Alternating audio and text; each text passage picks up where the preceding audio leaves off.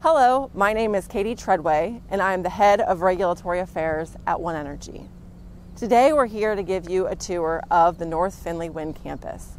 We love giving tours of the Wind Campus to people in the community, whether it's investors, community groups, or it's school kids.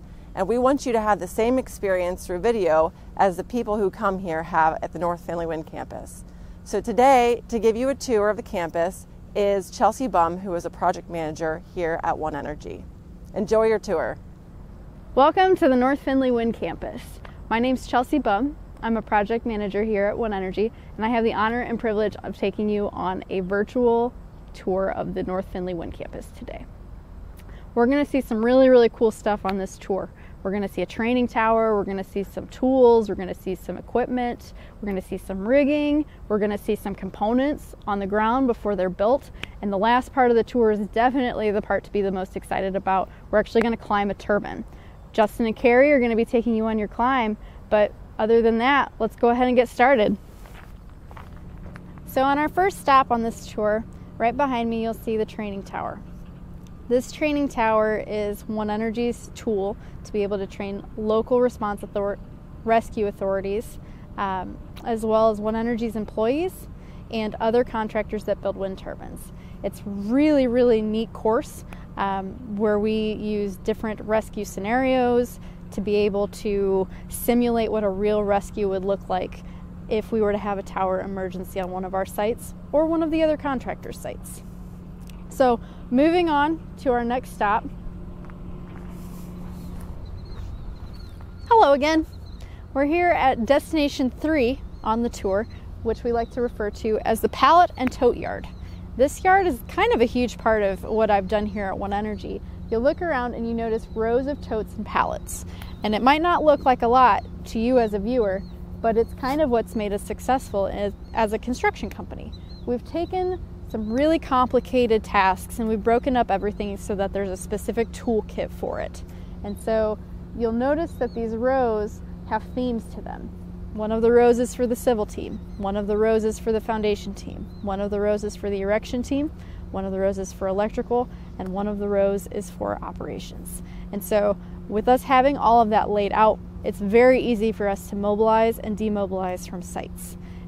As a self-performed construction crew, we're a lot smaller than what would be a 100 wind turbine project like you'd see with some other massive contractors. We do generally between 1 and 10 turbines at a time, which means we need to outfit our crews differently. And so this is how we've been able to accomplish that, and we're actually really proud of this part of our business. Moving on to the next stop. Okay, so now we're at the coolest part of the tour, for sure. If you look around, you can kind of see a lot of really big components on the ground. And so this guy back here, this white tarped 100,000 pound monster, that's our generator. Our generator's pretty different from what a normal generator would be. So generally when you see a turbine out in the wild, you're gonna notice that it looks like a big school bus. It's got a gearbox, it's really heavy and large and cumbersome. If you look at our turbines, they're a lot more compact. And that's because the generator is a permanent magnet direct drive generator, which means that it's much smaller and it has the ability to induce current through magnets. And so that's one of the really cool things about what we do is we're building state-of-the-art machines here at the North Findlay Wind Campus.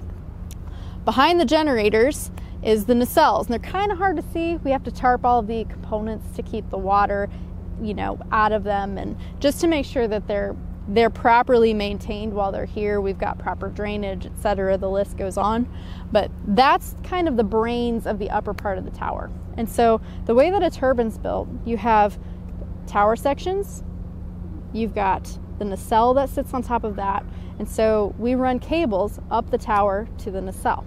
The nacelle has controls, like a control box up there that will yaw and pitch blades and does all of that heavy lifting for the turbine.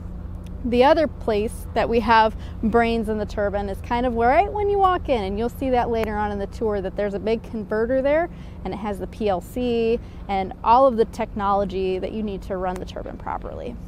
And so when you're with Justin and Kerry, you'll get an actual inside view of what that nacelle looks like. And so don't worry that you're not seeing it here. You will see it there.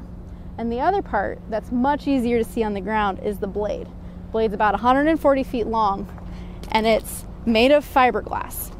And so it's like a 90% fiberglass composite with some balsa wood and, you know, some steel in there. But you'll notice when I touch this, that it moves. And they flex a whole lot. And so when we're talking about blades, you're talking about affixing it to a tower. If this is your tower, your blades are actually going to be off about 3 degrees, because when the wind blows, they flex a lot. And so generally that number is somewhere about, you know, when the wind's blowing really hard, those blades can flex up to like 8 feet. It's quite a bit. And so we don't ever want the blades to hit a tower, and so we put it at a 3-degree offset. It's not optimal for wind speeds, it's not optimal for the machine, but we want these turbines to be safe and manageable for their lifetime. And so now, if you have just a second, we'll go check out the root of the blade. So this is what we call the root of the blade. The tip was the part that we just looked at. And so this is really cool because this is the part where you see into the hub. Very few people ever get to enter a hub after it's built. But if you do, there's like next to no space. You're kind of cramped in it. You'll notice that when we store these, we have little caps. These caps are to keep water out of the blades, out of those holes to prevent corrosion. There's also a little door for access in the actual blade itself. We don't, as One Energy, go into the blades because it's a confined space. And so we want to be really careful about what kind of training and what kind of people are going into the blades. But yeah, it's really cool, obviously. And they're big, so it's super fun to build these. But yeah, so the next stop on our tour, we're going to check out the converters. So we're almost done with the tour, but we're not quite done yet. If you look behind me, you see all kinds of connexes. And so these connexes house all kinds of things that come with the turbines from wherever they come in the world. And so connexes house things like instrumentation, cables for inside the towers, they house the converters themselves. And so a lot of our job is getting the offload from whatever ship they come on, bringing it here, and then moving them to job sites and shaking out these connexes. And so it's kind of a short little blip on the tour, but we're gonna go check out the electrical BOP stuff next.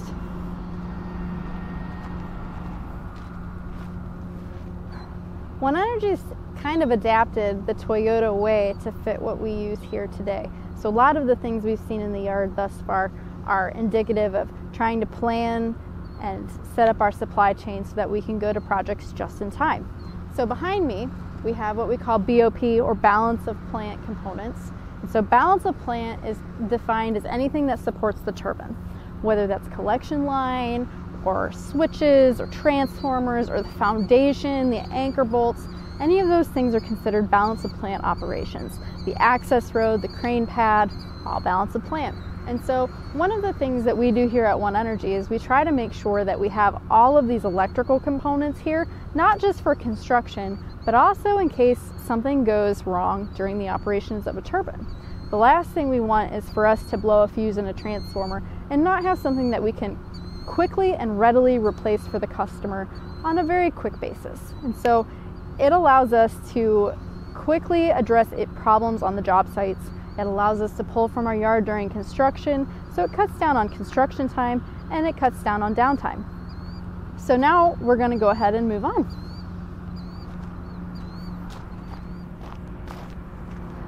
I'm happy to announce we've made it to the hub part of the tour. Behind me, you can see what one of our hubs looks like. This particular hub currently has the nose cone on the top. That gets sealed with caulk just for water protection.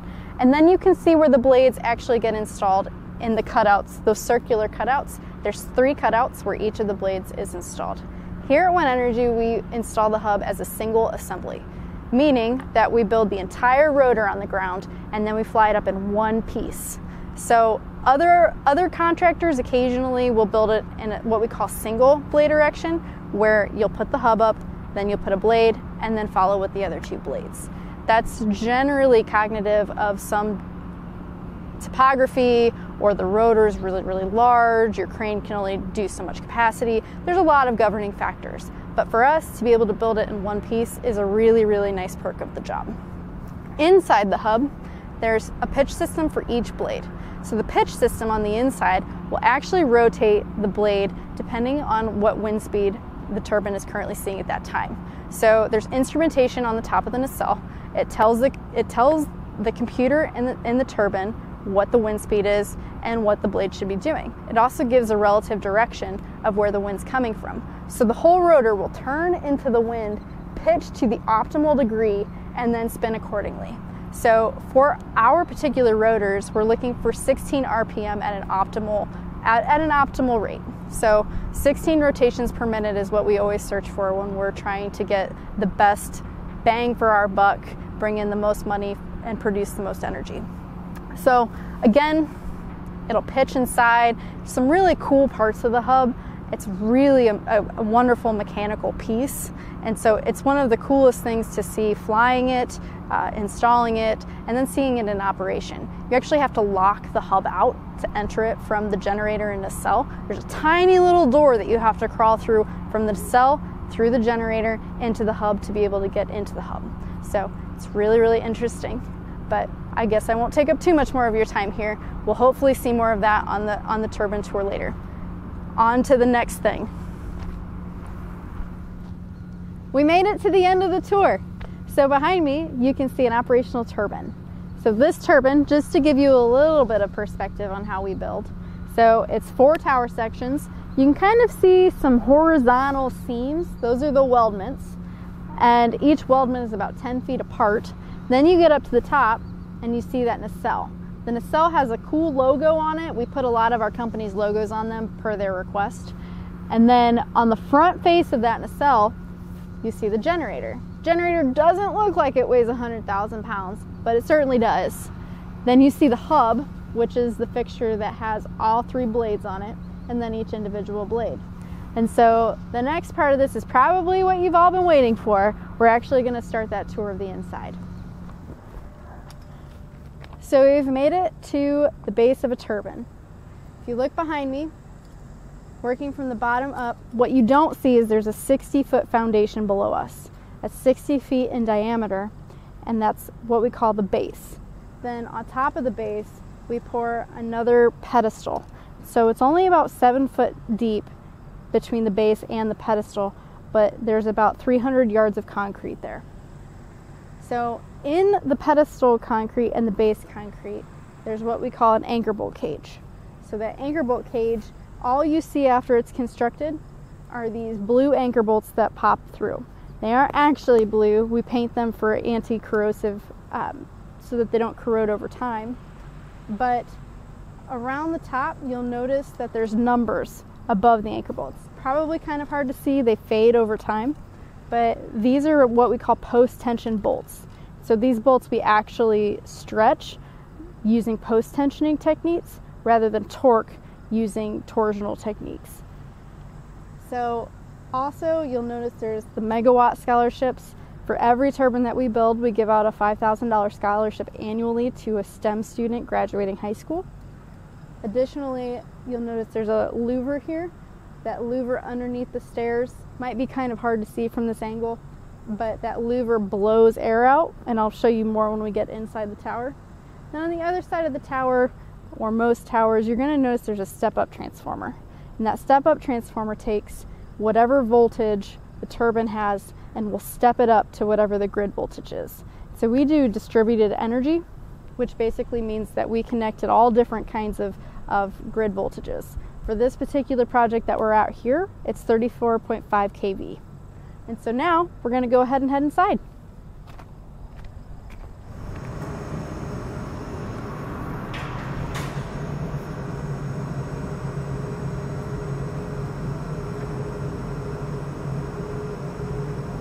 We made it. You're now inside a turbine. How exciting is that? So when we came in here, you noticed how well lit it was. I have a great view inside of this tower. Something that's very, very special to these turbines is we picked out very bright lights. I've been in turbines where it feels like it's bar lighting, really dim bar lighting. And so I do want to highlight how well lit these towers are.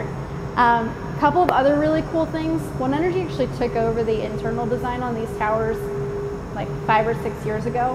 We did that because we're a really innovative company. We like adapting and changing and trying to make things better. And at the time, you know, a lot of companies weren't offering the bigger, better thing. And so we said, let's do it ourselves. Let's make these turbines as nice as we want to, as nice as they are. And so a couple of things that we didn't do, you'll notice these cabinets here. This is what we call the converter. Up above, there's actually quite a few pieces to this whole setup. We're not going to be able to go into the basement today because there's actually an arc flash hazard. We would have to totally de-energize to go into the basement, but I'm going to highlight what I can here from this deck. And so in the basement, there's a transformer piece. That transformer runs all of your low voltage transforming that needs to happen to your power. And so things like the yaw motors and the pitch motors and the top box and some of the brains in the converter, they run from that transformer in the basement. Right above the transformer in the basement is the reactor bracket. It's where all the IGBT connections are made. That's where everything is connected. And so that's where that arc flash kind of comes from. Circuit breaker 1, which connects to the power that's incoming from the grid. That's where circuit breaker 1 is. And whenever circuit breaker 1 trips, there's an arc flash hazard. So you'll notice on this deck that we're standing on real diamond plate. And when we zoomed out from above, it was great. It was an actual grate. Not great, because it's great, but it was a grate. And so the reason why this is diamond plate is because we want to protect people on this level. We want to make sure that if there is an arc incident, they're separated from that. So that's why we have diamond plate here. The other parts of this, so we talked about the converter cabinet, and this is where when power comes in, it comes in wild AC, okay? It comes down tower, wild AC, through the cables, comes into the reactor and through the transformer and all that good stuff, but it comes up here to this converter cabinet. And this is where the real genius of the wind industry is made. And these cabinets over here, you'll notice they say IGBT cabinet. So an IGBT cabinet is a really fast-acting switch. Basically what that does is we do a full power conversion in these cabinets. So we take the power from wild AC back to DC, then to AC that's ready to head to the grid. From there, we send it through our transformer, our step-up transformer, and it'll step it up to whatever voltage we need it to go to at that particular service entrance to the plant in this case, in all cases. And so it's very unique. IGBTs really changed the way the wind industry works, and it's just a really, really neat, simplistic process that people tend to overthink. So above the IGBT cabinet, you'll see a series of fans and heaters. And so these turbines are passively cooled, basically meaning that we're drawing air from the top of the turbine to an axial fan in the basement. And I showed you that louver outside when we were pointing out some cool things about the outsides of the tower. That louver blows air from the top all the way out. So there's constant airflow. That's also why above us we have open grates. And so those decks you can see through. It's wonderful for construction. We can have conversations top to bottom. In a normal tower where it's diamond plate on every deck, it sounds kind of like a church organ where it echoes. It's kind of like an amphitheater on every level. But it's really, really nice to have the open grates for many reasons, whether it's airflow, whether it's to talk to one another, whether it's to get better lighting. That's one of the reasons why we made that swap. Some of the other cool things about our towers that are unique and different, if you look at this blue line, people always want to know what that is. And so something that we've added to our turbines is a pneumatic system, largely because a lot of the wind industry uses hydraulic tools. And here we thought pneumatic tools are much lighter, easier to pack, easier to get around, and in a lot of cases more mobile, because hydraulic tools are very heavy. And so we put in this air system where we hook in a Chicago fitting, and then on every deck we have a valve, like a ball valve. We could open them up. These connect to an air compressor that we keep on our service trucks, and basically we can have air tools whenever we want on any deck, all the way from the bottom to the top. And so it's been a really, really nice feature. Another cool thing that we did, this whole rail system that we have, we call it a rail system. A lot of places, a lot of the wind industry uses bus bars. A lot of the wind industries uses different types of bracketing for their cabling coming down. But these cables just have a simple cable clamp. But the real genius behind the cabling system is that you'll notice that there's holes and a rail, and we can custom fit a lot of things to those rail pieces. And so we have a clip, basically we call them rail clips, and you'll notice at different parts of the tower when you're climbing with Justin and Kerry that they're on both sides of the ladder. And so we can do custom fit pieces, and we can retrofit and make this tower kind of unique and different based on what the needs of this tower are. A couple other things that are probably worth mentioning. We have designed our own electrical boxes to run to each deck. Every deck has 120 volts, every deck has 240 volts. Every deck basically has a connection for the lights. So we can do a lot at each deck. Trying to think if there's anything else that's really worth mentioning. Oh yeah, this ladder. So this ladder is steel. It's a steel rung ladder. Very, very robust. We can tie off for this for rescue scenarios. We can do a lot of really cool and unique things with this ladder.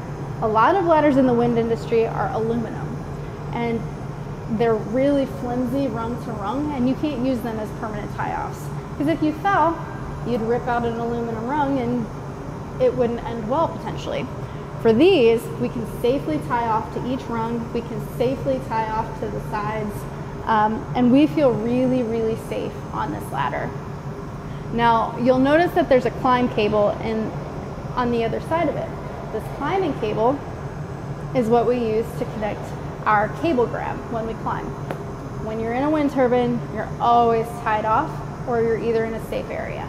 And so when you get to a deck, you're tied off until you tie off to something else, and then once the gate's closed, you can safely unclip. And you'll see a lot of that with Kerry and Justin when they do climb. But apart from that, that's what the inside of a wind turbine looks like here at One Energy. So please, if there's anything else that we can do for you while you're here, let us know. All right, we're ready for the climb now. I have the pleasure of introducing you to two of our technicians, Justin Bruns and Kerry Gaines. They're going to be taking you on the next leg of this tour. Go ahead, guys.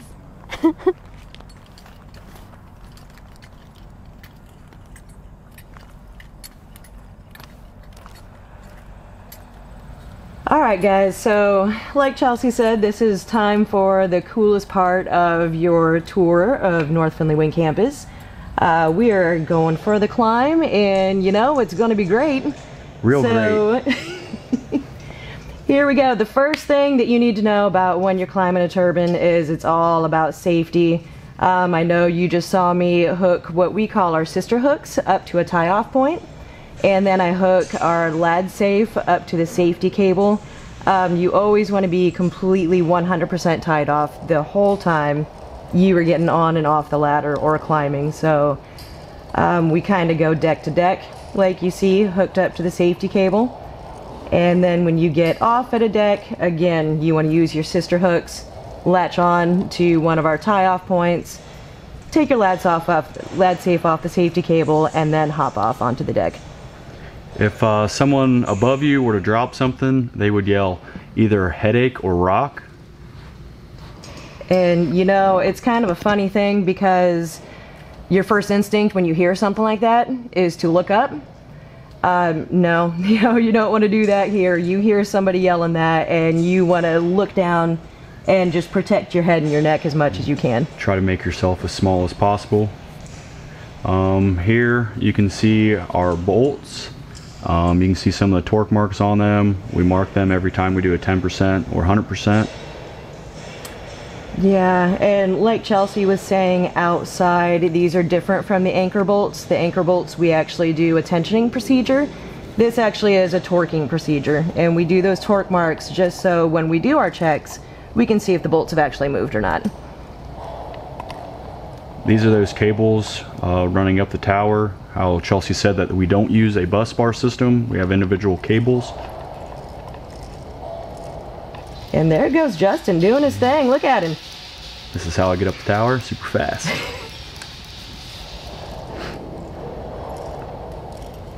Here's our what we call a snowflake. They separate all 12 cables, and then our support arms to keep everything out in the middle as the whole nacelle actually rotates around the tower. Yeah, and it is, those snowflakes are actually really important because as the nacelle does rotate or yaw, it keeps, like Justin said, keeps the cables separate so they aren't getting all tangled up. That would be a huge problem. And then here off to the right, you'll see some anchors.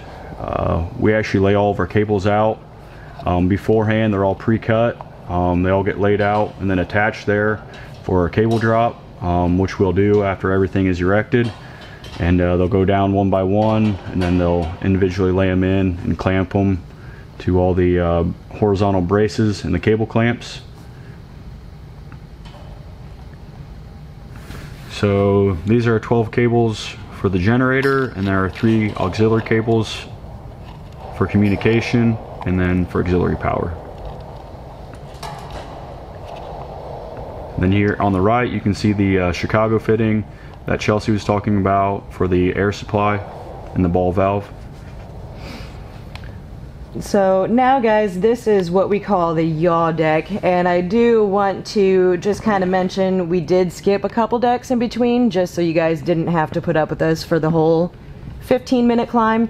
That's usually how long it takes us to get to the top, between 10 and 15 minutes, unless you're like Justin who's speedy. But right now, all the way at the top, we are probably around 265 feet off the ground, so it's a workout. It's up there. There you can see one of our torque sheets. We write our serial number down for the machine and the regulator that we use since it's air, and then the date and then who did it.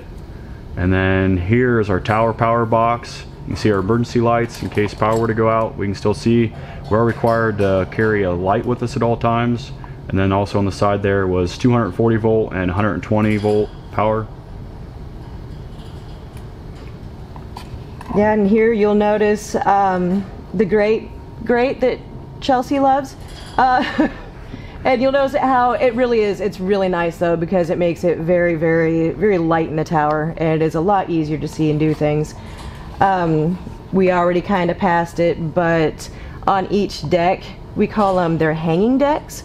And the way they're attached to the tower walls, it allows them to move a little bit because obviously the tower is going to flex and sway a little bit in the wind. It has to. So that just kind of keeps tension off of those decks to be able to move along with the tower. And there you can see our brakes. They're hydraulically driven, and they will clamp around that plate there, and will stop everything from turning as it rotates into the wind. Now here we are actually going up into the nacelle, and when you get on the nacelle ladder, it's again very, very important to clip off before you start climbing. When we stop the turbine, we have no way of knowing where that ladder is going to end up, and it does move when the nacelle moves. So like you could see when I look down, I'm right there, very close to that ladder going all the way down. So like I said, it's better safe than sorry. Here you can see our main attachment point for all of our cables there with the Kellum's grips. And there was our auto luber that automatically lubes our yaw gear. The whole system will rotate around the tower with the 3 yaw motors off to the side.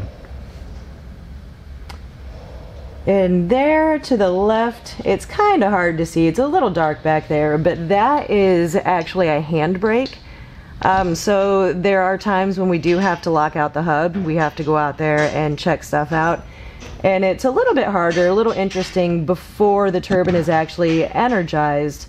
You basically have to do it all by hand. And there's a pumping mechanism on that brake that you gotta work it pretty good.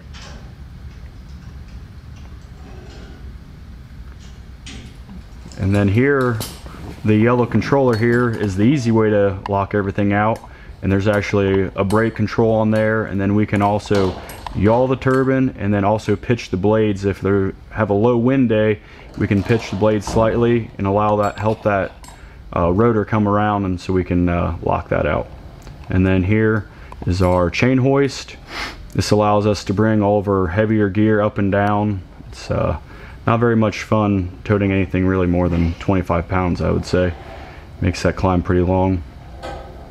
And up and down control and an e-stop, and there's a service disconnect there up on the top. Yeah, like Justin said, the tool hoist is very, very nice. And again, during construction, it gets a little funky sometimes. Those bags get pretty heavy, and you don't have electricity to run that hoist. So it's very, very nice when we're doing maintenance. There's a e-stop on the top box here. This is where all the brains, I guess, on the top section that Chelsea was talking about. This is where that would be located. Everything will come into here and then go back down.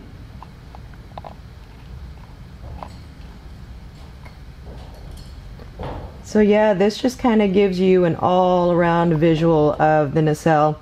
So I know you didn't get to see it on the ground, but there's some pretty cool stuff.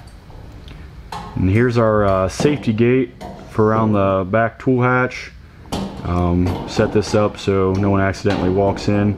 And then before we go ahead and actually open anything up, we'll go ahead and tie off. There's some tie off points up above. You can see right behind Kerry there. It's a little bit of a stretch as you're going down to open that back tool hatch up.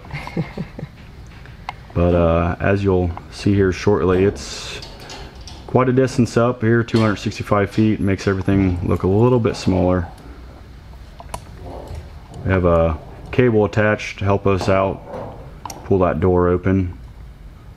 And you can see down below there, Chelsea's actually down there. You can barely see her. And then that's that yaw gear that we were talking about before. And here, getting ready to go out the top hatch here, so we want to make sure that we go ahead and tie off. And there's also another tie off point here on the instrumentation rack that Chelsea had mentioned. There was our anemometer, which will give us our wind speed and wind direction. And you know, we just wanted to leave you guys at the end of the tour with this great view. On a beautiful day, you can see for miles.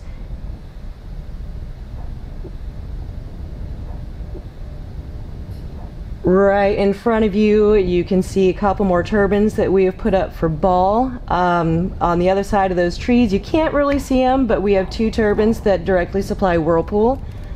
And as we pan around, you will see 4 more turbines that we have going on. And then right there, you can see one of the rig points for the rotor. Whenever that's flown up as a whole piece, like Chelsea had mentioned, we put all 3 blades on instead of how some other contractors do one at a time once the hub is already attached. There's the 2 for Ball, and then off there to the far right, just underneath that blade, is 2 of them for valve film. There you can see our leading and trailing edge of our blades, which those edges are obviously what help the blades really catch the wind. These blades are great designed for, doesn't take very much wind to get them going. And that's it. Hope you guys enjoyed. Thanks for coming with us.